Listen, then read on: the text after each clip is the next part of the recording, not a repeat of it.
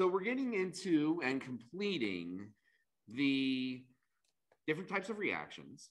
So today is all about combustion reactions. And then we're going to talk about balancing chemical equations. And that'll probably end our discussion for this week. So combustion reactions are reactions where we have some sort of substance that is reacting with oxygen. We can call that burning. They are burning in oxygen. And the result of that combustion, of that burning, is heat and light. Those are the parameters. We're looking for oxygen as a reactant. And we are looking for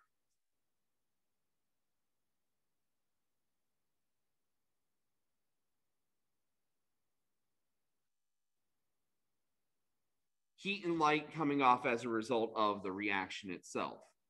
Now, when our substances that are being burned are inorganic in nature, as is the case here for these three examples, we will see that the common products that are made are going to be oxides. In particular, if I have carbon, that is going to turn itself into carbon dioxide.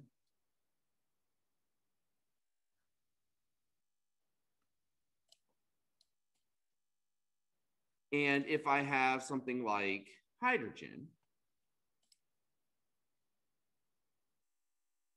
hydrogen is going to turn itself into water. Now, those are not the only oxide products that can be made, and the last one gives us evidence of that. If I have ammonia, so I've got a nitrogen-based product, I'm going to get a nitrogen-based oxide as a result, nitrogen monoxide in this particular case. But more often than not, our combustion reactions are reactions involving carbon and hydrogen. And so the most common combustion products existing are carbon dioxide and water as a result. So if we review the 5 types of reactions then, starting at the very beginning, we had first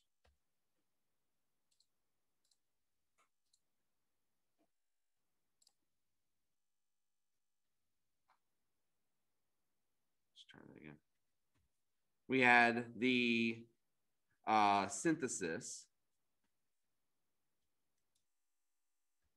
reaction, and that was all about putting together multiple reactants into a single product.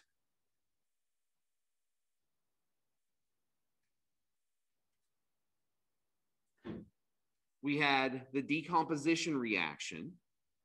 That was kind of the opposite process. One reactant turning into multiple products. We had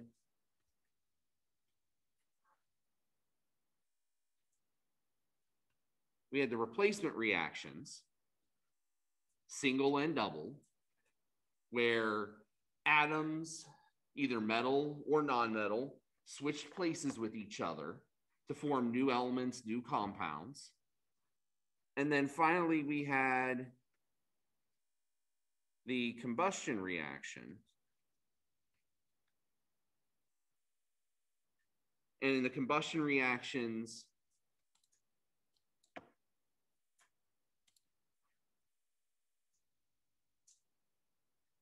we had those reactions with oxygen and things burning.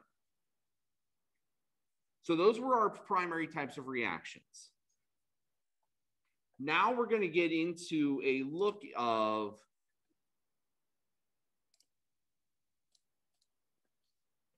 balancing. Now, balancing chemical equations is a relatively simple matter.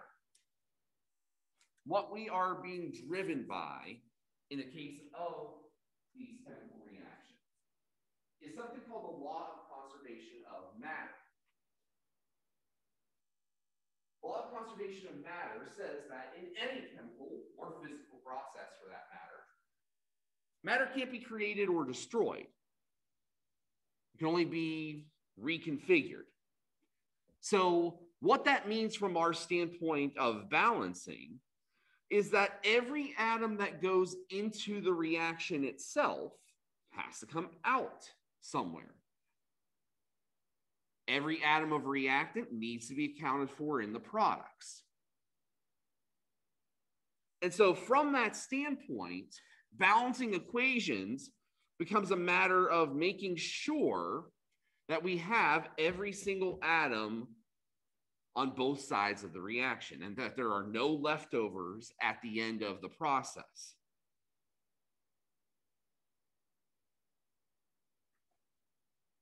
So how do we go about doing that? Well, the primary way, probably, I don't know if I'd call it the easy way, but the primary way of doing that is something called the atom economy method. Now, the atom economy method is a relatively simple idea. We're going to take a chemical equation, split it up into reactants on one side and products on the other, and count up all the atoms of each kind of element on each side of that equation. By doing that, we will understand, okay, we've got 6 oxygens on each side, so that's okay, but we've got 3 carbons here and we've got 5 carbons here. We need to make a change somewhere. By keeping track of all of these things, we'll be able to see how we need to manipulate the equation. And using reaction coefficients, we'll change the numbers of each molecule to change the atoms and their ratios to each other until it comes out even on all sides. So that's the basis of the atom economy method. The atom economy method is chemical equation. We're going to split it down the middle. Reactants on one side, products on the other. Reactant side has this many of this element, this many of that element, this many of a third element. And how does that look on the product side? And based upon what's lacking in terms of equality, we'll fix it.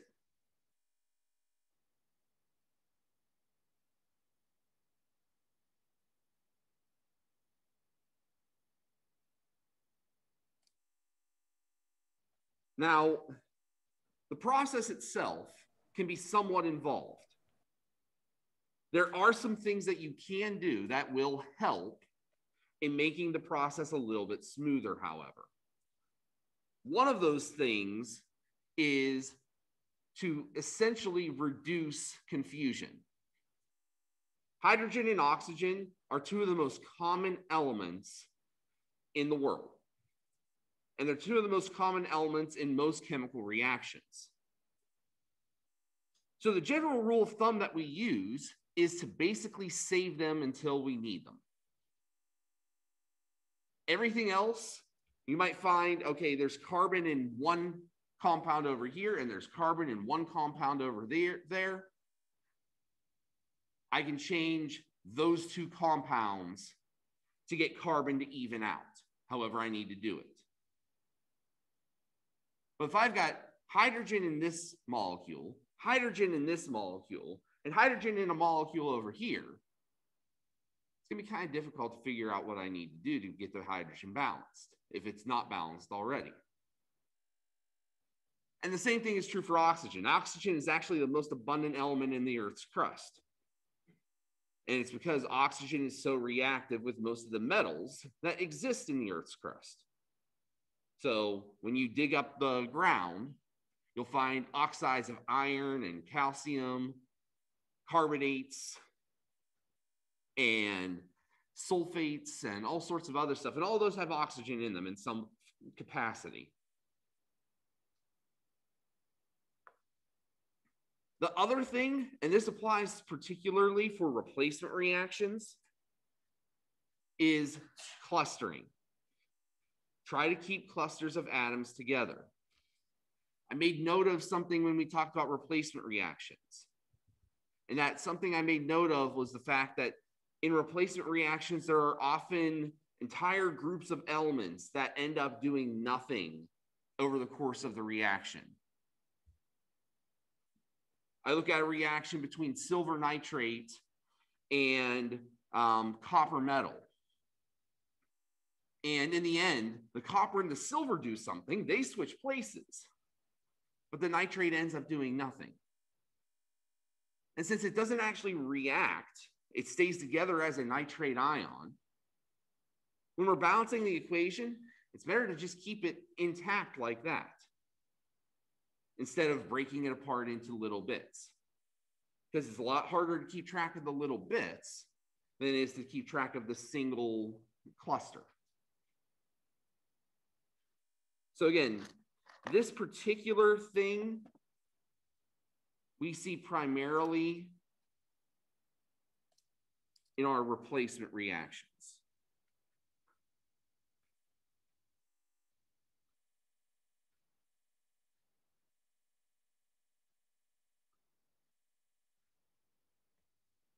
Doesn't show up too much anywhere else. But for replacement reactions, in particular double replacement reactions, this kind of use is very common. So let's get into some examples here. So here I've got an oxide of iron reacting with hydrogen to make iron metal and water.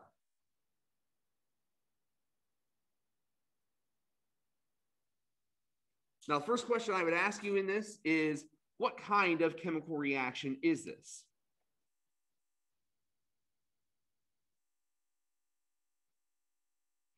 Of our 5 types, which one is this?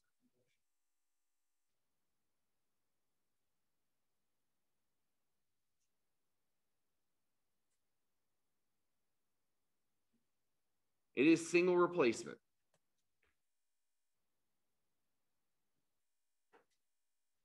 And how do we know that? We know that because what we're seeing is we've got hydrogen replacing the iron in the iron oxide. The reason it is single replacement as opposed to double replacement is because we only have one compound on each side. Hydrogen is an element, iron is an element. The only compounds in this equation are the iron oxide and the water. Now, setting up our atom economy, I'm going to draw a line between the reactants and the products, and using the chemical equation, I can see I have 3 irons on the reactant side. I have 4 oxygens on the reactant side. I have 2 hydrogens on the reactant side. And on the product side, the iron has no subscript and no coefficient. So that means it just has 1. The hydrogen has 2. And oxygen has no subscript and no coefficient. So it's 1 as well.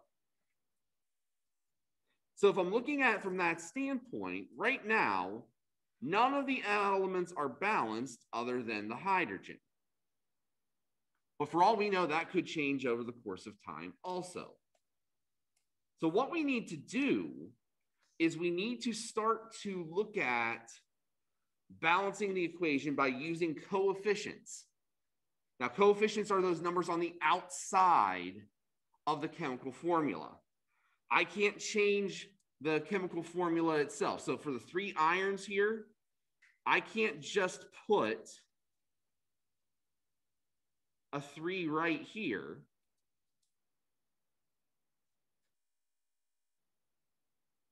I can't put a 3 right there to fix it. I can't put a 4 right here to fix this. The reason I can't do that is because those are chemicals. They have a chemical identity. That chemical identity is tied to the ratio of one element to the others. And so when we're trying to balance equations, we're not going to use subscripts. We're going to use coefficients. Now, one of the easy ways to get that coefficient train started is I can see that my iron oxide here has multiple subscripts. One of the easiest ways to get the whole thing started is to take those subscripts and turn them into coefficients on the other side of the equation. That is usually a pretty good starting place for the overall process. So I'm going to put a 3 here next to my iron. I'm going to put a 4 here next to my water. And if I do that, my numbers over here on the products are going to change. That's okay. We just want to make sure that they change by the right amount. So I had 1 iron here. That's now 3 because the coefficient of 3 multiplied by the implied subscript of 1 here. 3 times 1 gives me 3. For the water, 4 times 1 gives me 4. For the hydrogen, this one is going to change now. 4 times 2 is going to give me 8. So I have effectively balanced the iron and the oxygen. Those are balanced now. The hydrogen got thrown out of balance in the balancing of the other 2. Luckily, though,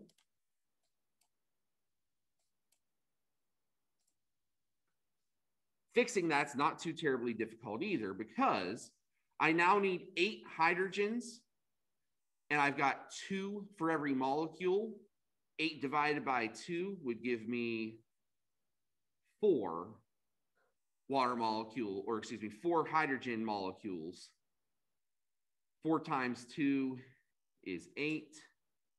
Now I have 8 of each. All of my atoms, all of my elements are now balanced. My equation is balanced now as well. So there is a process that you have to go through here. If you're unfamiliar, if you haven't done chemistry in a really long time, or if this is your first ever exposure to balancing chemical equations, this is probably going to take you a little bit of time to get used to initially. However, as time goes on, as you do more examples, as you get into this more frequently, what you'll find is the need to do this kind of tracking becomes less and less and less. At some point, you'll end up being able to do things by what we call inspection, where instead of writing down all of the atoms, you'll be able to look at it and go, okay, I can see that needs a 3, that needs a 4. 4 comes back over here, it's balanced. Now that particular process takes some time to get to. If you ever get stuck though, you can always fall back on this kind of accounting to get you in the right direction.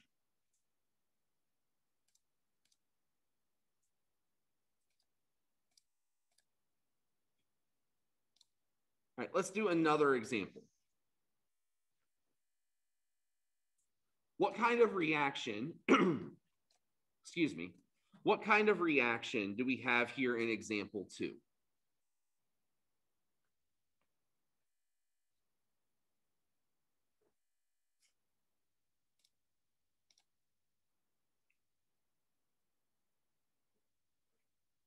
It is not double replacement.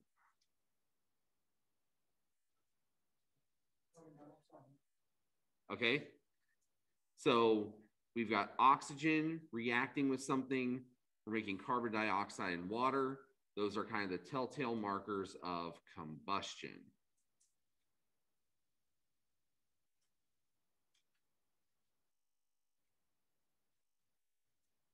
So this is a combustion reaction. Now, I will say out of personal experience, Combustion reactions are probably the most difficult to balance because there are lots of little tricks and tips and little kinds of side tracks that you can get down into because of all the variety of different products that can be made out of them. But we can start with the same kind of premise that we had before. 4 carbons, we're going to turn that into 4 carbon dioxides. 10 hydrogens, we're going to turn those into 10 waters. And we'll see where that takes us. So we've changed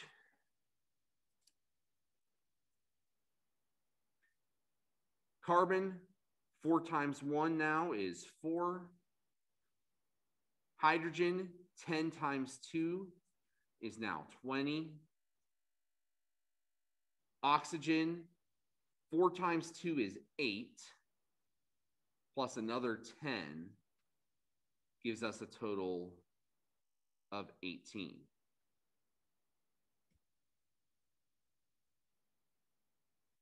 Okay, so we're okay, other than we've got a couple of little snags here.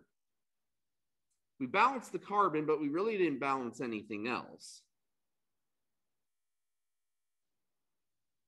Before we get to the oxygen, we're going to need to address the hydrogen. Again, we're always saving carbon and hydrogen for, oxygen and hydrogen for last. And of those two, we definitely want to save oxygen for last because as you can see here, oxygen is in 3 of the 4 compounds. Sean?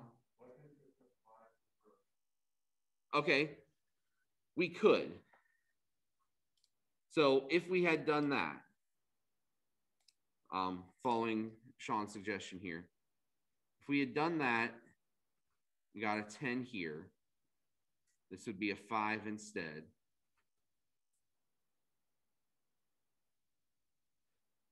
We would have ended up in this spot right here. Carbon and hydrogen are balanced. Oxygen is not. Now, the problem here that we're going to run into with the oxygen is that on the product side, we've got an odd number. On the reactant side, our oxygens only come in evens. So the only way that we could solve this problem conceivably would be to use a fraction. 13 halves. 13 halves times 2 would give us 13. And that would solve the problem. But fractional coefficients don't make a whole lot of sense. After all, what does half of a molecule look like? So if you find yourself in this spot, the easiest way to get out of it is you just double everything.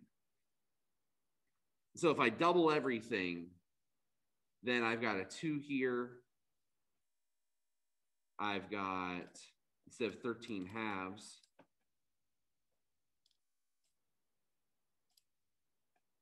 I would have 13. This would become 8. And this would be the 10 that we had originally. And that would balance everything out along the way. So that is one way to do it. One of the good things about balancing equations is that there are multiple approaches that can be taken and still get us to the right spot. But let's go back to where we were just a second ago. So we were here, we had 4 carbon dioxides and 10 waters. That gave us 4 carbons, 20 hydrogens, and 18 oxygens. Now, if we address the hydrogen problem, we know that we're going to need to double that butane there. Doubling the butane takes care of the hydrogen problem. but it creates a new problem in terms of the carbon. So we've got the hydrogens taken care of, but now we've got the carbons to worry about. We now have 8 carbons instead of 4. So we're going to have to change this guy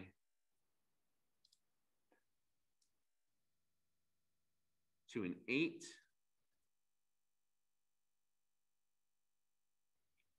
That means now we have 8 carbons. We also have a new amount of oxygens, 16 from the carbon dioxide, 8 times 2, plus these 10 more is 26 in total. And here's where our 13 comes in on the other side.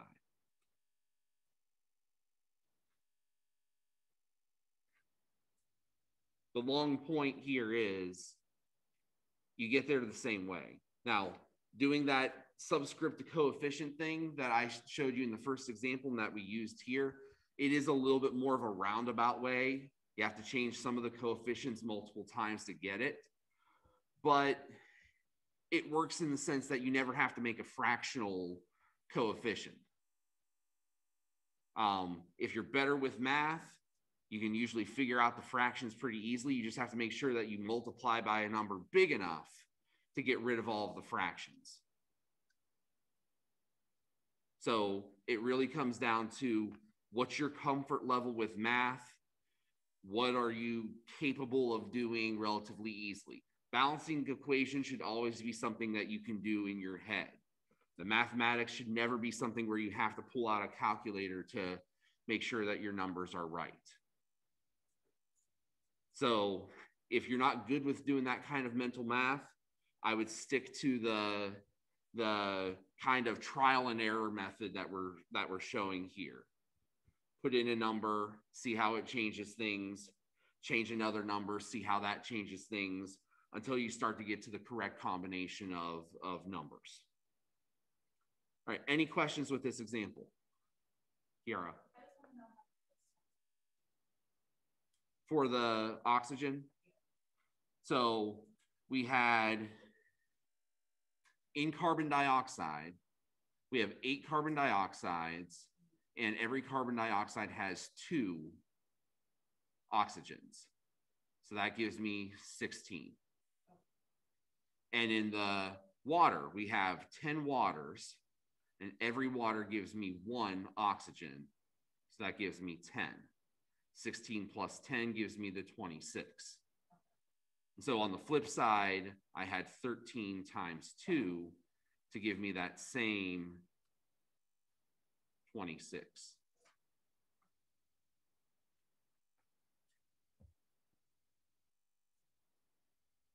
All right, other questions? All right, another example. All right, here we have an example of a replacement reaction. The question is, what kind of replacement reaction are we talking about? All right, this is a double replacement. And the reason we know that it is double replacement is because we are talking about 2 compounds on either side switching stuff. So we can look at this as we have potassium switching places with barium to make 2 new compounds, the potassium chloride and the barium sulfate. So the switching places makes it a replacement reaction. The fact that we have 2 compounds on each side, no elements, 2 compounds, would give us the double part of the double replacement. Now, as I mentioned before,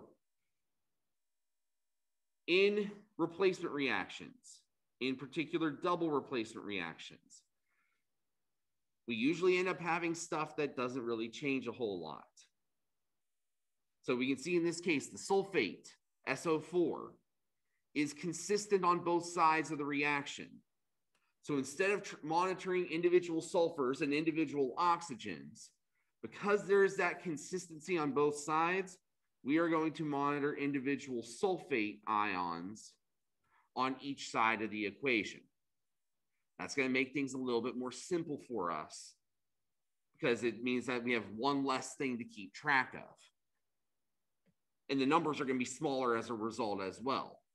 Instead of going and looking at 4 oxygens per sulfate, we're now looking at just 1 sulfate in total. So if we started off from our economic standpoint, I've got 2 potassiums on the reactant side. I've got 1 sulfate on the reactant side, 1 barium, 2 chlorines. On the product side, I've got 1 potassium, 1 sulfate, 1 barium, and 1 chlorine. Now, double replacement reactions are probably the easiest to balance.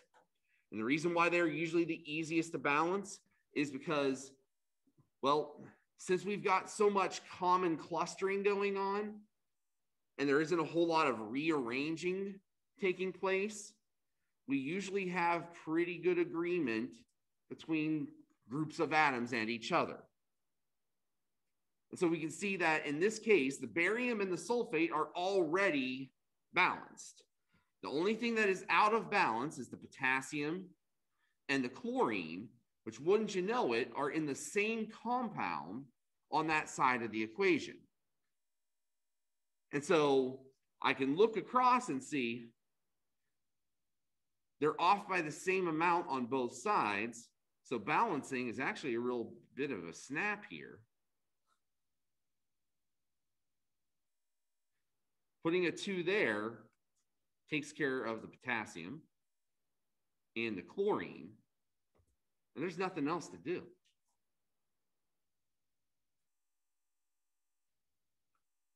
So again, replacement reactions tend to be the easiest to balance as a result because there isn't a whole lot that goes into them. They're usually pretty easy to monitor because we do see a lot of grouping together. And because there are those common groupings, they don't all come out this easy, but usually we will get to a point after 1 or 2 manipulations where we come to this spot where we've got 2 ions that are both off by the same amount and are in the same compound on the side of the reaction that we're trying to fix.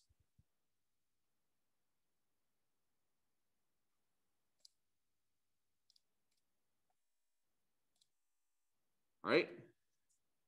We've got another double replacement reaction here. And we've got more clustering, you can see.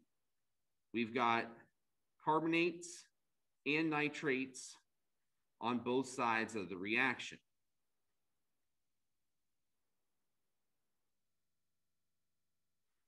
But we can see again, carbonate and magnesium are already balanced. The only things that are out of balance are the sodium and the nitrate in the products, which happen to be in the same product here. We are going to solve it exactly the same way that we did the previous problem. A 2 in either, in a 2 there in that spot will solve the sodium problem and the nitrate problem at the same exact time. All right, questions about either example 3 or example 4?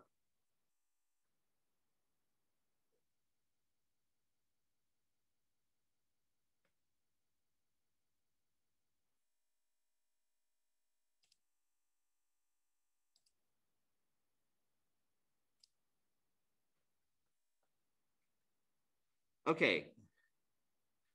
Rather than go and completely do this yourselves, since we only have 5 minutes, let's peel off one of these here and do it together. And then we'll start Monday kind of reviewing and do the other 3. So let's pick off this first one.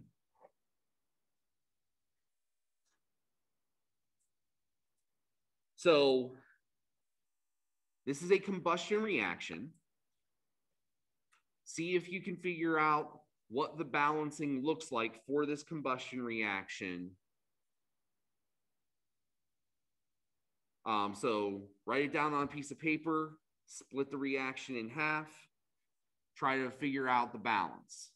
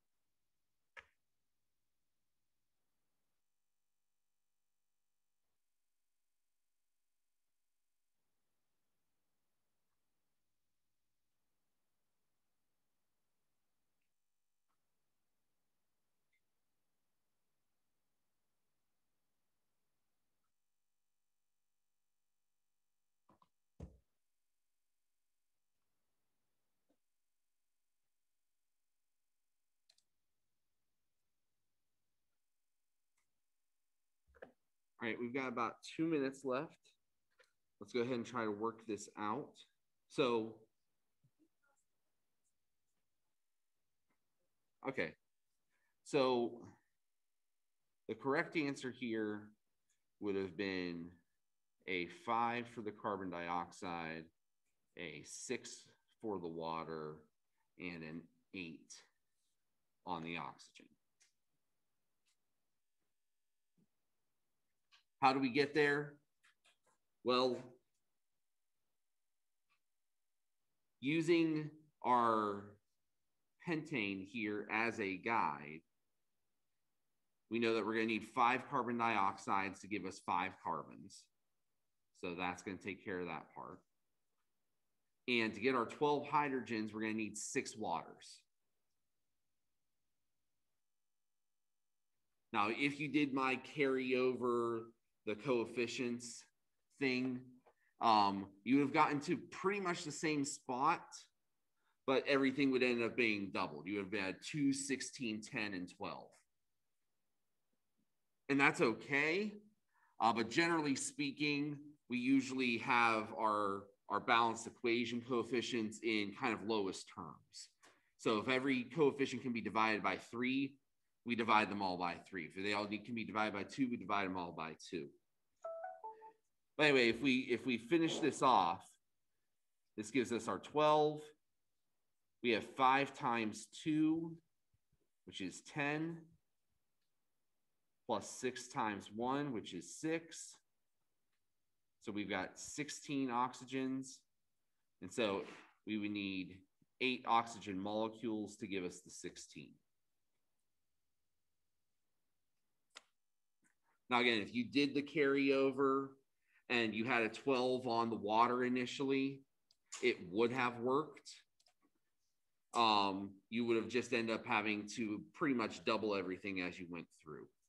Again, that's fine. It's technically balanced, but you don't find too many equations that can be divided out because it kind of becomes unnecessary at some point.